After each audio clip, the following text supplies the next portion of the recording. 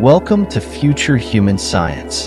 Today, we're venturing into the cosmos to explore the science behind space travel, specifically how we can get to Mars. From rocket propulsion to the challenges of long-duration spaceflight, we'll break down the complexities of traveling to the Red Planet. Buckle up as we embark on this interplanetary journey. Traveling to Mars involves a combination of advanced technology, meticulous planning, and a deep understanding of space science. To get to Mars, we need to consider several critical factors, including spacecraft design, propulsion systems, and life support systems. First, let's talk about spacecraft design. A spacecraft traveling to Mars must be able to withstand the harsh conditions of space, including extreme temperatures, radiation, and microgravity. Engineers design spacecraft with robust materials and shielding to protect the crew and equipment. The spacecraft must also have sufficient space for living quarters, laboratories, and storage for supplies. Propulsion is another key aspect of space travel. Traditional rockets use chemical propulsion, which relies on the combustion of fuel to generate thrust. For missions to Mars, rockets must achieve high velocities to escape Earth's gravity and travel the vast distance to the Red Planet. Currently, the most commonly used propulsion systems are chemical rockets, such as the SpaceX Falcon Heavy or NASA's Space Launch System, SLS. However, chemical rockets have limitations in terms of efficiency and speed. To overcome these challenges, scientists are exploring advanced propulsion technologies. One promising approach is nuclear thermal propulsion, which uses a nuclear reactor to heat a propellant, such as hydrogen, to high temperatures. This heated propellant is then expelled through a rocket nozzle, producing thrust. Nuclear thermal propulsion has the potential to reduce travel time to Mars and increase payload capacity. Another advanced propulsion concept is ion propulsion.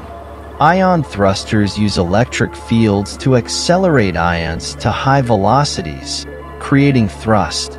Although ion thrusters provide lower thrust compared to chemical rockets, they are highly efficient and can operate for extended periods.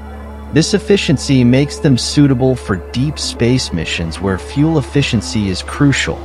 The journey to Mars also requires precise timing and navigation. Mars and Earth are in constant motion around the Sun, so spacecraft must be launched at specific windows known as launch windows. These windows occur approximately every 26 months when Earth and Mars are optimally aligned for the shortest and most efficient journey. During the mission, spacecraft use a combination of onboard sensors and ground-based tracking to navigate and adjust their trajectory. Life support systems are crucial for ensuring the safety and well-being of astronauts during the journey. These systems must provide adequate oxygen, remove carbon dioxide, manage waste, and regulate temperature and humidity. Additionally, astronauts will need to be protected from cosmic radiation, which poses a significant risk over long-duration space missions. Solutions include using shielding materials and designing spacecraft to minimize radiation exposure. Upon arrival at Mars, landing is another complex challenge. Mars has a thin atmosphere, which makes traditional aerobraking techniques less effective. Spacecraft must use a combination of aerodynamic surfaces, such as parachutes, and retro-rockets to slow down and land safely. NASA's Mars rovers, such as Curiosity and Perseverance, have demonstrated successful landing techniques, providing valuable insights for future crewed missions. Exploration of Mars also requires reliable communication systems to transmit data between the spacecraft and mission control on Earth. Due to the vast distance between the two planets, communication signals can take several minutes to travel.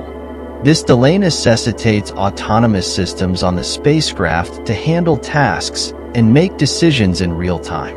Looking ahead, human missions to Mars will pave the way for further exploration and potential colonization. These missions will involve developing sustainable habitats, conducting scientific research, and testing new technologies for living and working on the red planet.